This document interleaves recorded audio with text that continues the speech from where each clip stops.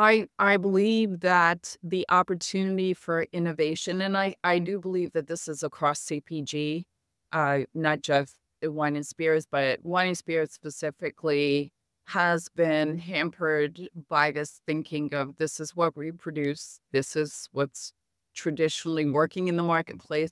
The routes to market are traditional, a lot of times hampered by all sorts of strange regulatory compound. And it I think the companies that are looking to break through those established pathways that are going to be leading the industry forward.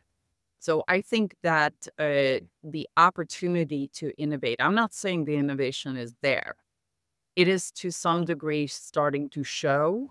I don't think it's anywhere near where it can be yet. And that's what's exciting for me to think about.